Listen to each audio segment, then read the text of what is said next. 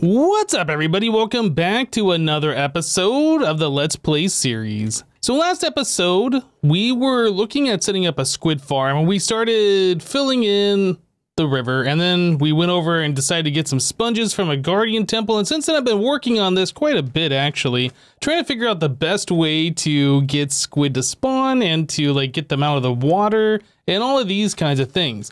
I have done just a little bit more. Man, my inventory is such a mess right now.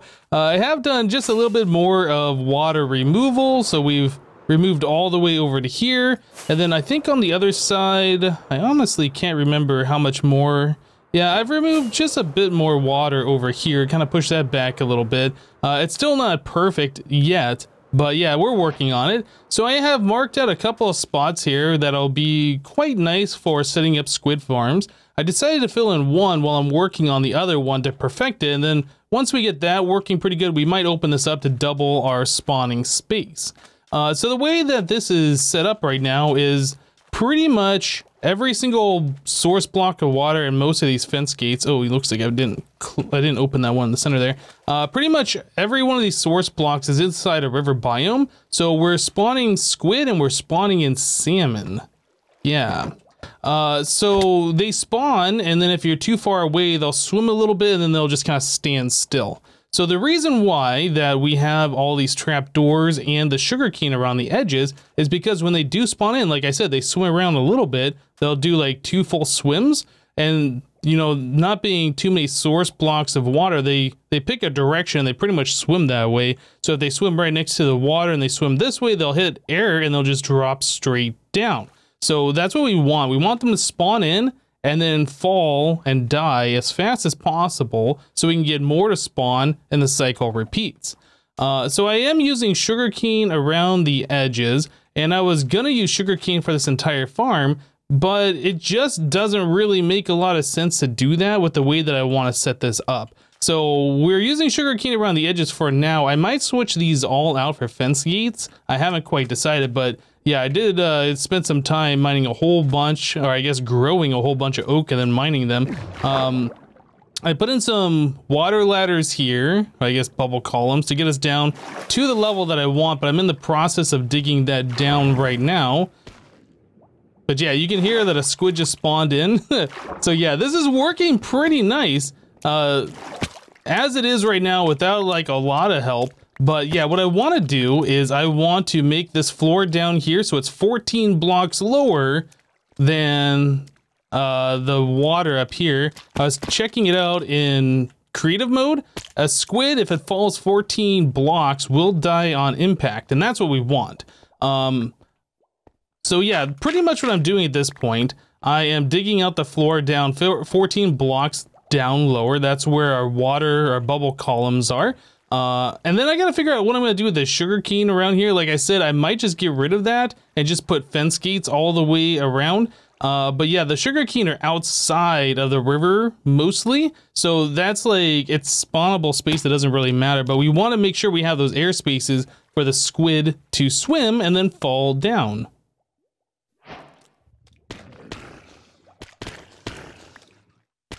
Well, this seems to be working pretty well.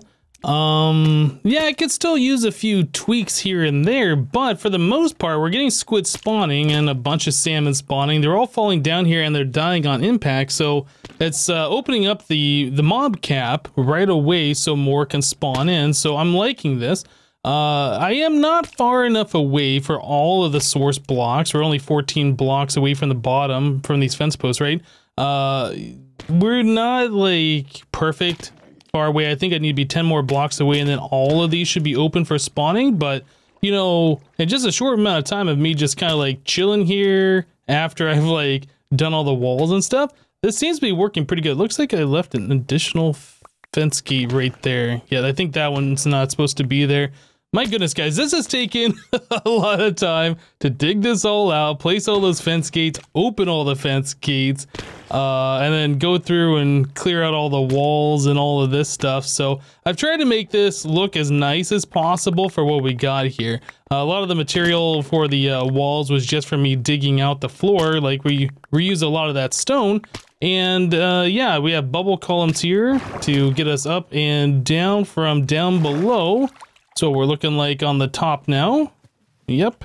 So this is pretty cool. I have been collecting all of the drops that we've collected just from setting up this farm right in here. So like we have plenty of ink already, guys. Like before we even get this farm up and running so we can collect all of the ink, I think we already have enough for what we need. I did want to go down here and get that one fence gate. Can I mine that while I'm swimming? Where was that? It was on this side, right? Whoop. Okay, I guess I fall down. Yeah, so it was right there. I do want to get that one out of here, but I think that should be fairly simple as long as I know where I'm looking at. So that was on this one. It was like the second from the wall or something. Should be, I think it's this one right here. There we go. Okay, so that one's gone. Cool. So yeah, another thing that I want to do, like we can stand down here and just kind of like wait for squid to fall and then we have to manually collect it. I was thinking it was going to be a pretty smart idea for us to make a collection system down below. So I kind of opened up a little bit of a space down here. It's very rough. We haven't really done anything. So we could do a minecart with a hopper and some rail to kind of go back and forth and collect all of the drops. Yeah, and then like on one of these last passes or something, it can go over some hoppers. I think that'll make sense so we can automatically collect this stuff. So I haven't really done a collection system exclusively with a minecart like that. I think that's going to be kind of interesting to set up anyway. So I did bring some rails with us so we can try to do this. And I do kind of want to put everything on their own nice block. Well, I guess just not like regular stone and sand or whatever that's down there. So I will go ahead and make some more stone bricks so we can lay things on. I think I have some more in here. Don't I? Did I use all of my different blocks? Maybe I did. Okay. Well, we do have some stone here. I don't know if that's going to be enough, but we'll make it work anyway. So yeah, we're going to go ahead and grab some rail. I brought a whole bunch of stuff in my redstone shulker box here. So we have plenty of rail, plenty of powered rail, minecart with hopper. We're gonna need these extra hoppers actually for collecting the drops.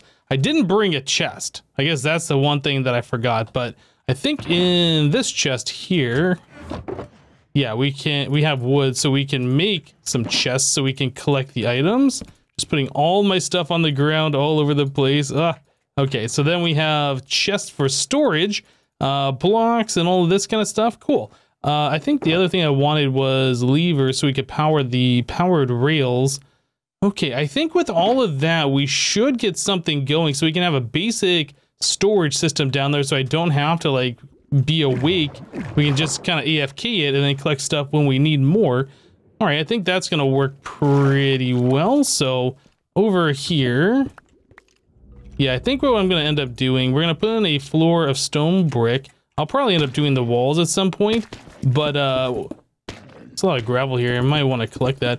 But what we're going to end up doing is just putting all of this in here like so, and then we can do the 1 block high thing. We can swim under here or something along those lines, so we can place the rail, since this is only going to be 1 block high, and it has to be 1 block high in order for us to collect stuff with the minecart with hoppers. So it's kind of an interesting process getting this all together here, but I'm pretty sure that if I'm doing like the 1 block high mining thing, like if you're swimming or using your elytra, we can get some stuff going on. Now, the one thing that I'm a little concerned about is spiders spawning in here, so we'll have to take a look at that. I think if I do this, can I swim? Is that... Okay, so I'm swimming now, and now we're in this 1 block high area. Yeah, so I don't want spiders to spawn, so maybe until we get like glowstone or something, and just for working, make things easier, I'll just throw some torches around the outside here, so we can kind of see what we're doing. But anyway, I'm gonna go ahead and get some minecart stuff set up here so we can collect the drops, and we'll be right back, guys. Alright guys, so we now have an automated minecart unloader, and the minecart goes back and forth, and goes all the way over to this block, and then it does the loop all the way back again. Unfortunately, there wasn't the correct amount of rails or whatever to make it really worth trying to make it loop all the way around on rail and then come back. So anyway, yeah, it just kind of bounces back off there, does a second pass, and when it comes over here to unload, it seems like we have about a half a stack of ink in it every time, but it can be random just depending on the squid spawning, right? So if we look in here, we had 15 this time, we had 30 last time. Either way, we're getting a lot of ink. This is our current supply right now. We got a lot of stuff going on here. I think our ink farm for us in a single player world is working quite well. Now we can increase the efficiency like we talked about before by filling in the rest of the river nearby and making sure this is the only place in the loaded chunks where squids can spawn. But yeah, I'm pretty happy with the results here. Yeah, this is really cool. Just being able to kind of sit back, watch the minecart go back and forth, and it's like a present when it comes here. It's like, oh, you got all sorts of ink sacs. Yeah, it seems like squid are spawning a little bit less right now, but yeah, we were seeing like 30 every time. So the way this works, we have a detector rail right here, and this comparator is reading the detector rail through this block.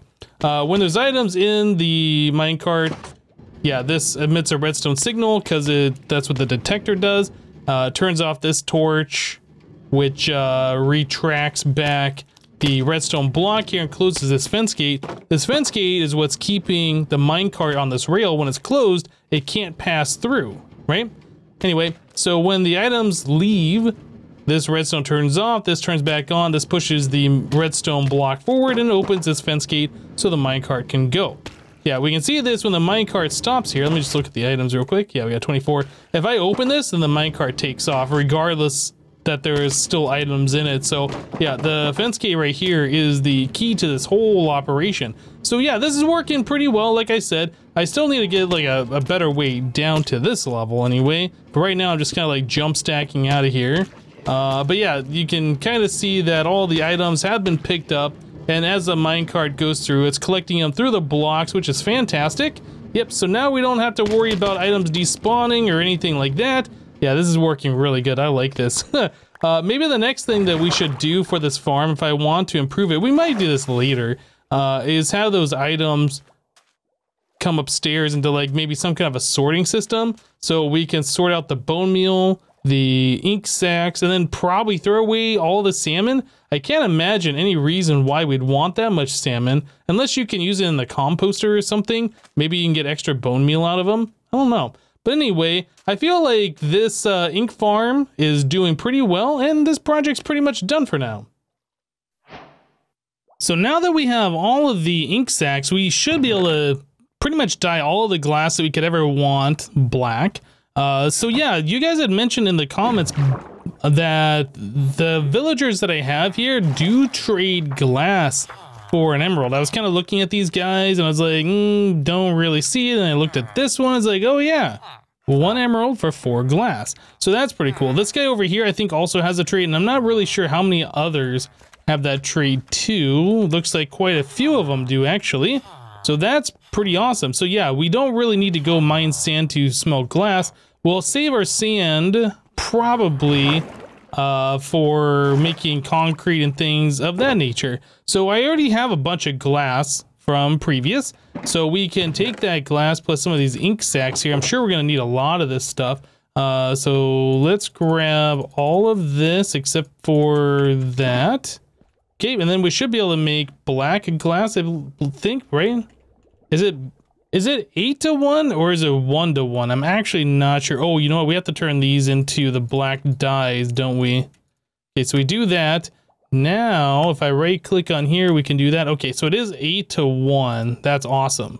So we do that, and then I do this, that. Awesome. Okay, so yeah, we have plenty of black stained glass. So that's gonna be really cool. That's gonna allow us to work on our warehouse a little bit more. That's something that I really want to get done. If we can start getting the glass in there, then we can start really building up this project a little bit. Oh, okay, so that's a leaf block. I was like, what is that? Yeah, I was over here earlier and I planted, oh, I don't know, I think half a stack of oak saplings. Then I bone mealed them all, then I chopped them all down, and then all the saplings I got from that I replanted, and we ended up with like, I don't know, 2.5 stacks, and I was chopping oak trees for quite some time, getting a whole lot of oak so I could make the oak trap doors. Anyway, so yeah, we wanted to get glass in this stuff. So let's take a look. Whoop, I wanted to grab this guy, the crafting table. So this, and then we want to make glass panes. I don't know exactly how many we need, so I'm just going to do this, and that's way too many. Okay. Well, let's see what we can do here. So we want to fill in glass panes here. Actually, yeah, I think I might have made way too many. I was thinking that we're going to need a lot more than this. But anyway, the glass panes are going to go in here, and that's going to fill this up. Like so. And then again, the, oops. Oh, now I'm messing everything up. So this is our silk touch. Yeah, and then upstairs on top, we are going to be putting the full blocks. Oh man, yeah, I made way too much. Well, actually, maybe not, because we are going to be putting the glass panes all along the top thing here, right? So maybe we'll have enough, but I definitely don't want to craft up any more of these. Anyway, let me go ahead and get the rest of this glass installed, and we'll be right back. So for the next part of our project here, we want to get some quartz. Not a whole lot of quartz, but I don't really have any quartz. And instead of mining in the nether, I figured we would do another villager trade. Where'd my villager just go? You're right there. Okay. You disappeared and now you're back. It's magic. Yeah, so apparently the stonemason villagers can give you blocks of quartz. And blocks of quartz you can turn into quartz slabs. And that's kind of the material that I'm after. So I want to do a stone cutter and place that down. That should turn you into a stone mason. Yeah, then we can buy some stuff just to level you up. We have lots of emeralds and not a lot of clay, so let's go ahead and start buying some brick, I guess. Maybe that'll come in handy later. That's right, click this. Buy as many as you can, just level you all the way up. Okay, and then you want to give me some chiseled, or you can give me 20, you know what, let's just do this. I mean, we have emeralds for free, so might as well do that. And then I guess I'll get him out of the boat. Let me do that. Okay, so hopefully we are at a time of day where he will reset his trade. Oh, he leveled up to the next one. Okay, so it wants me to buy diorite. I mean, I guess, sure, why not? Okay, so we leveled him up to journeyman. All right, and then we got some terracotta. Black terracotta or yellow? Maybe the black terracotta? I'm not actually sure. I'll just go ahead and buy as much of this stuff as I can, continue to level this guy up. And here we go, blocks of quartz. This is what we're looking for. So I can get 12 of them at a time from our guy. And did you reset? Yeah, I'm not sure if you're gonna reset or not. You gotta come over and use your workstation, guy. Yeah, okay, so it doesn't look like he's gonna do that right now. It might be too late in the day. I'll have to take a look real quick. Yeah, I think it's past their working time. I think they work until just after noon or whatever. So I guess since we're waiting, I'm gonna take our villager, move him downstairs next to our other villagers so we don't have to listen to him. Yep, and then we will be able to get a nice supply of quartz, which we can turn into quartz slabs. Alright guys, so I tried curing the Mason villager to see if we could get better trades, maybe trade 1 emerald for 2 quartz. It doesn't seem like that's going to be the case. I only zombified him once. We were able to get things down lower, like I think it's 4 clay for 1 emerald now. We could probably get it lower than that if we really wanted to work on that, but honestly, I think we're going to be doing just fine. So I just got done cutting down a few jungle trees and converting the logs into chests. We are now at the point where I want to try and get this set up here. So the way this is going to work is we are going to line up our rows with the ceiling, but between the glass or whatever. So we want, do we want to hear? Yeah, I think this will be fine. So we come out, I think 7 blocks is what I wanted. So 1, 2, 3, 4, 5, 6, 7. And then we start, yeah, we start our first rack here. So we are going to pillar up using these quartz blocks. I'm actually not sure how high this is going to go. We'll figure this out in a moment.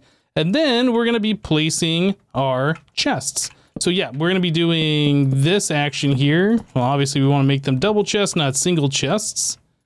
So we'll be doing this. for however long this rack is going to be. I'm going to have to double check the dimensions and things like that. And then what we're going to do is start the next one on top of it. So I wanted these slabs. So yeah, we can open the chests and place more chests on top of them. Okay, so we have that. And now we can do another line of chests like so, right? And I think we're going to do this 3 tall. We can probably do a little bit taller if we wanted to.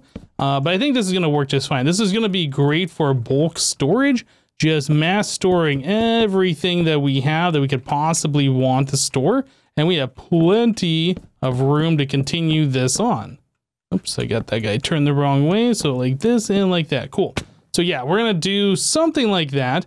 I think we're going to come out about halfway, have a walkway between them, and then have another one on the other side. So it's going to be like 2 giant racks, kind of like if you were to walk into, you know, like a Home Depot or some kind of a store like that, where just everything you could possibly want is all on shelves, and then there's aisles and things along those lines. I think that's going to be kind of cool. Something different, something I've never done before. And there'll be plenty of room for all sorts of storage here. So now that we got the idea out there, I'm going to go ahead and fill out at least 1 row here. I'm actually not sure how much resources it's going to take to get all of the ones filled in that I want to. But yeah, let me go ahead and get working on this and we will continue on.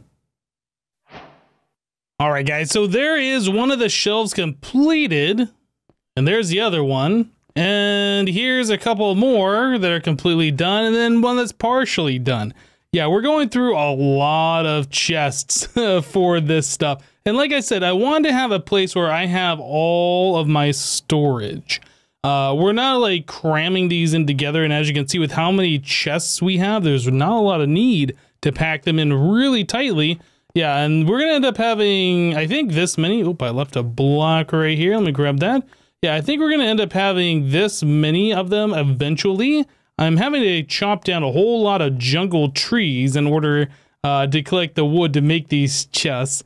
Yeah, jungle, well, I guess maybe spruce would also be pretty good, but then you get the podzol everywhere and all that kind of stuff. But anyway, so yeah, we're going to end up filling up all these chests, and we'll have these rows, or I guess each one of these shelvings dedicated for something. So like we'll have one specifically for stone. So like all of our cobblestone, all of our stone brick, that kind of stuff. We might have one of these dedicated specifically for terracotta. We might have one set up specifically for glass panes, all that kind of stuff. So yeah, that's the general idea with this warehouse here, is just massive storage for every item. Now, none of this stuff is like automated. We're not like doing any crazy weird like item sorting or anything like that. Yep, that wasn't the idea with this. I just wanted a building that had like all of the storage space. So if I ever run out of space for anything, well, I guess I shouldn't run out of space for anything now, right? So the one thing that I want to do now is between these shelving units, I think up here, I want to put some kind of a lighting fixture. Pretty much the idea for that is just going to be so we don't have to have torches here. But I think it'll look pretty cool. It'll mimic like having those fluorescent lights or whatever. So I went ahead and I made some end rods. That's what they're called. It's like, what are they called? Think of it. Yeah, so I made some end rods. And end rods, if you haven't really played around with these too much, if you place them, they face whichever way you're facing them. But if you place them like that, then it looks like they get bigger, right? They kind of face each other. And then what you can do is then place like some slabs on the lower side of them. And that looks like they're holding this thing up. So let me go ahead and get some scaffolding out here real quick so I can, and that trader guy out there is just persistent, isn't he? Just constantly making sound. I guess it's like the villagers where they just constantly make the sound. So anyway, we are right in line with this. So we will place that down. Wait, no, that's one too far over. So we place that down, that down. Okay. Yep, and then we need to place our slabs all the way across.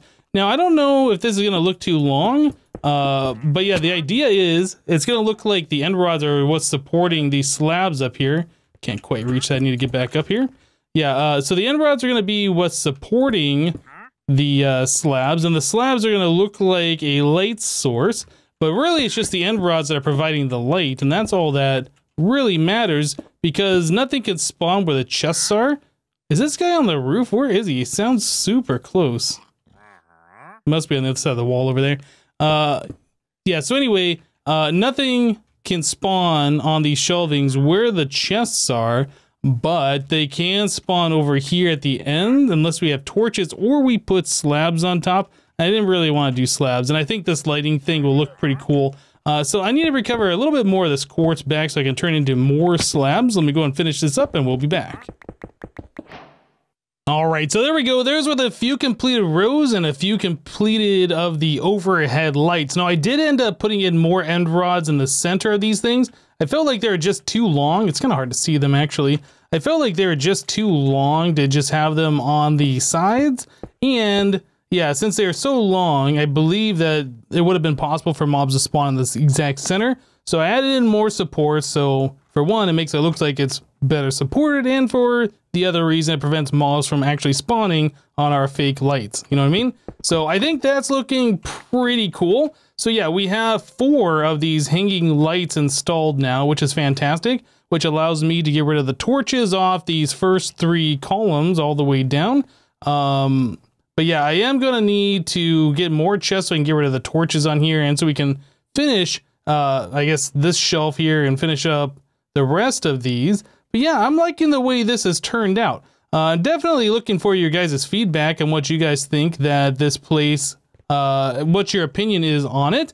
Like I said, we will be getting rid of the torches. I think we'll probably do a guardian farm or set up something at least so we can farm sea lanterns and then replace all the torches with sea lanterns in the floor. That way, you know, it kind of matches the white concrete with the white / bluish green look.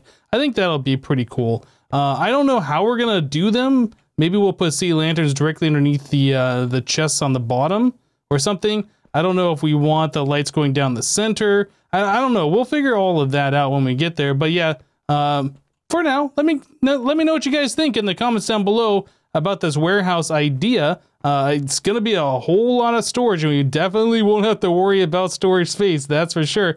But anyway, guys, we're gonna go ahead and wrap it up here for today. I had a lot of fun setting up that squid farm and getting that thing up and running, and then making some more progress on our warehouse. But anyway, that's it for today. Thank you guys for watching. Remember to leave a like on this episode if you liked it, and we'll see you next time. Thanks for watching, guys. Bye-bye.